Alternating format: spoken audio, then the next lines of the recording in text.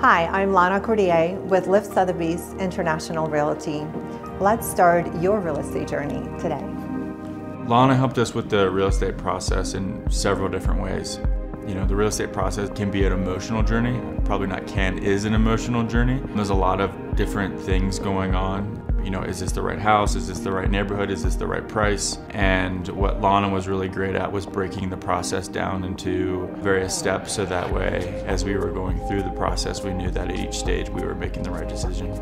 Selling or buying a home is similar to appreciating a piece of art. Everyone has a different perspective, a different view on a piece of art when they're looking at it, and I think it's kind of similar with purchasing a home. There's no one-fit-all approach, so you have to really find out what your perspective is.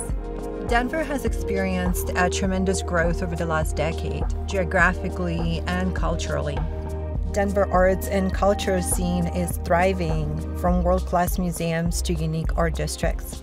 The Denver Art Museum is no exception. It has been recently named as one of the top new museums in the world. Over the years, I have grown my involvement with the Dam from annual membership to becoming a docent, providing tours to school visitors, to joining fundraising event committees, to contributing funds for museum acquisitions.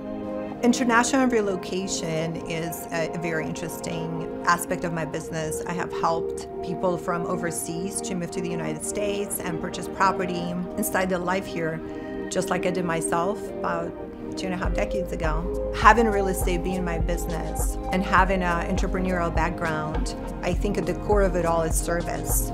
That's one of the core values that I've taught my son. So it all comes down to identifying what's important to my clients. So I really take time in the beginning of the process to get to know them so we can find the right neighborhood and the right home for them.